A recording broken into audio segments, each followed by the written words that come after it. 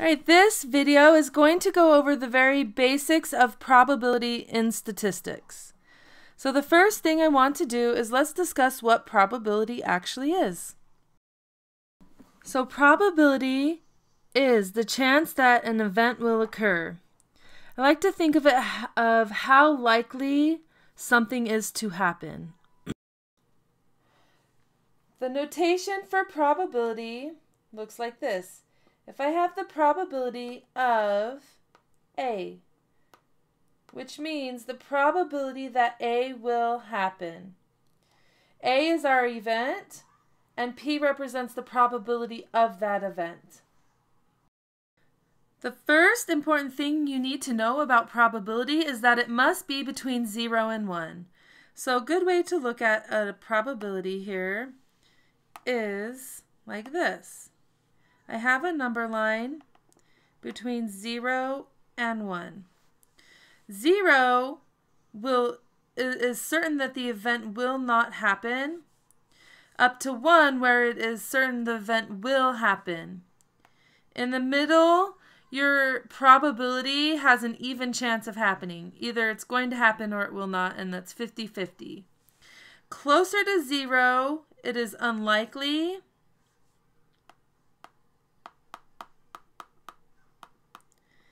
And closer to 1, your probability is likely. Okay? Your probability cannot be negative, and it also cannot be greater than 1. Think of it as a percentage. Your percentage has to be from 0% to 100%. Now that we know what probability is, let's take a look at the types of probability. The first type of probability is subjective probability. Subjective probability is probability based off of knowledge or an educated guess. Examples of this would be the probability of getting hit by lightning or the probability of a meteor hitting the earth.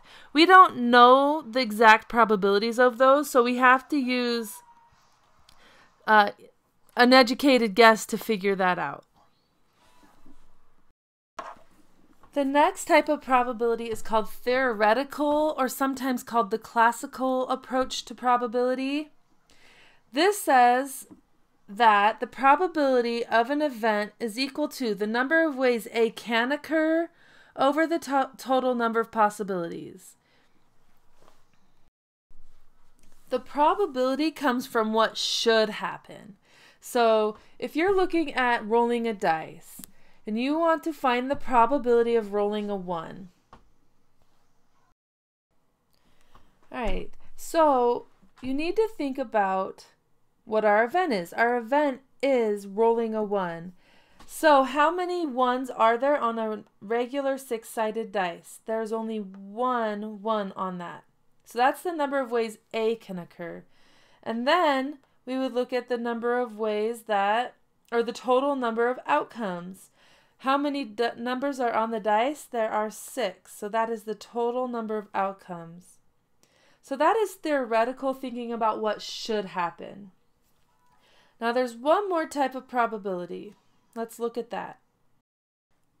In experimental probability, probability is based on data collected from an experiment or from a study. So an example of experimental probability would be flipping a coin and recording all of the possible outcomes of this. Maybe you flip it 100 times and you get heads 60 out of the 100 times. Then the probability of getting a heads would be 60 out of 100.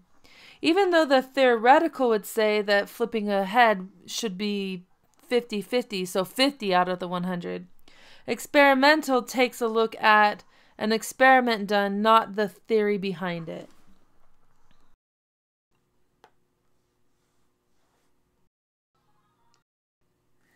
Let's look at some notation of probability where we have multiple events. So the first thing that we're going to look at is the probability of A, which we've already seen. We would say that that is P of A. So you should know that by now. The next one is the probability of B, which would just be written the same way, the probability of event B. Now the first multiple event we will see is if we have addition rule of probability. That would be where we're trying to find the probability of one event or another event happening. To find that probability, it will look like this. The probability of A or B.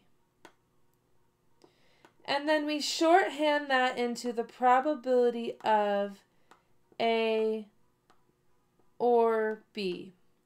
So when you see the probability written like this, that means the probability of A happening or the probability of B happening. An example of that would be like find the probability of rolling a dice and getting a 1 or a 2 on the dice.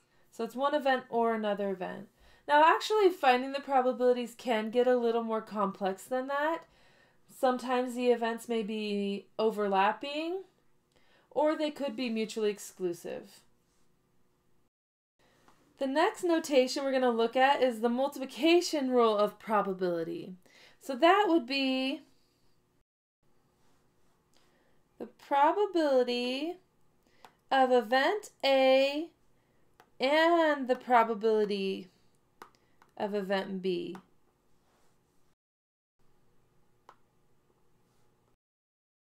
The notation for that is not just the probability of A and B. We would write it the probability of A, then an and sign, B.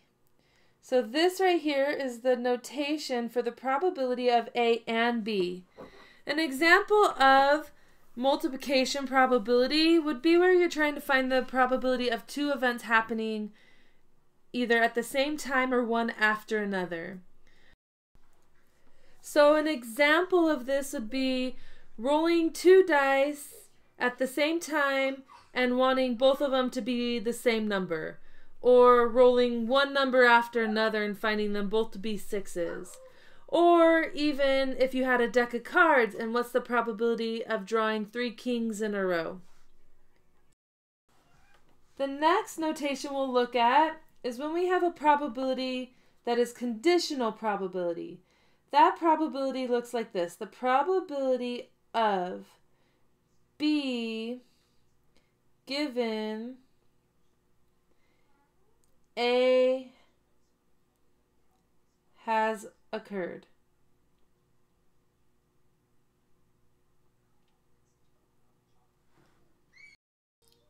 Alright, I wrote that a little bit nicer so that it didn't look so weird. So the probability of B given that A has already happened. The notation for that looks like this.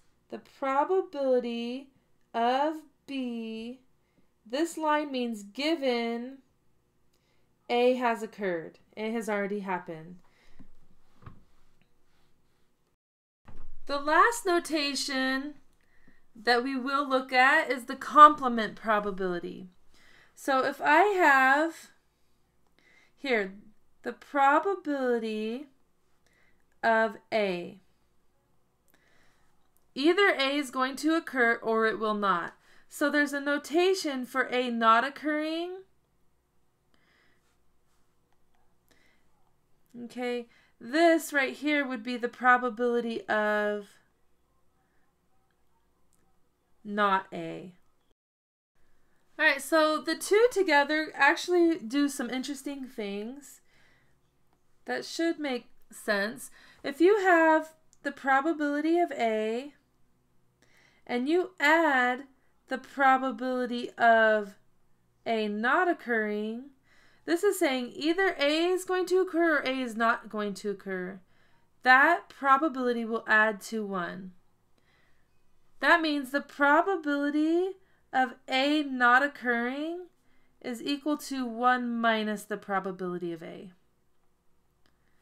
So that is the last type of probability that involves multiple events.